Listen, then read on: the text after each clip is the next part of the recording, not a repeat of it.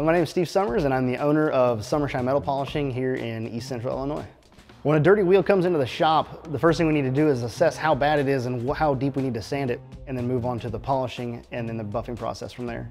So on a wheel that has a lot of caked on debris or dirt, brake dust, something like that, sandpaper takes too long and it's not really efficient to use sandpaper sheets. So for that scenario, we'll use a fiber disc where it'll go through and the fiber disc itself will strip off all that dirt and debris ahead of time and get us down to a clean aluminum finish.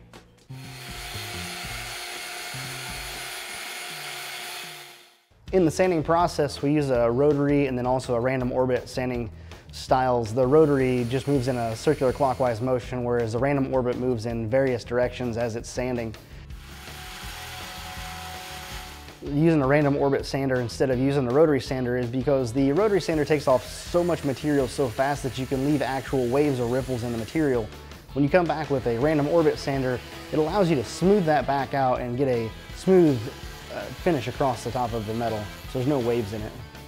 The sanding grits that we use start as low as a 120 grit and go up to a 600 grit. Now the difference between those is how coarse they are. The 120 grit is very coarse, like you would find on the coarse side of a nail file, whereas the 600 grit is much more smooth, and you would find, like you would also see on like the smoother side of a nail file, something that would be very smooth and almost to a polish.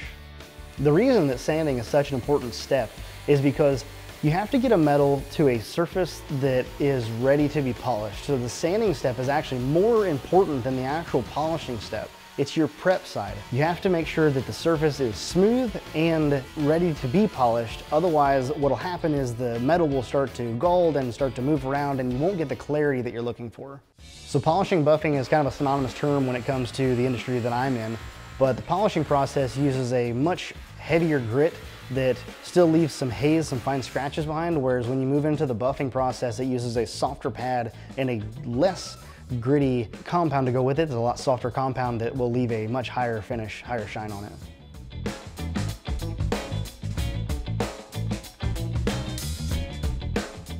Some of the worst wheels that we get in are wheels that are coated with either paint or powder coat, and the reason for that is that paint and powder coat is hard to sand it. Sometimes we'll more smear rather than sand. And then when you go to something like a media blasted wheel that comes in, it's very difficult because the media blasting cuts down so deep into the aluminum that you have to sand an extreme amount to get to the bottom of those media blasting pores.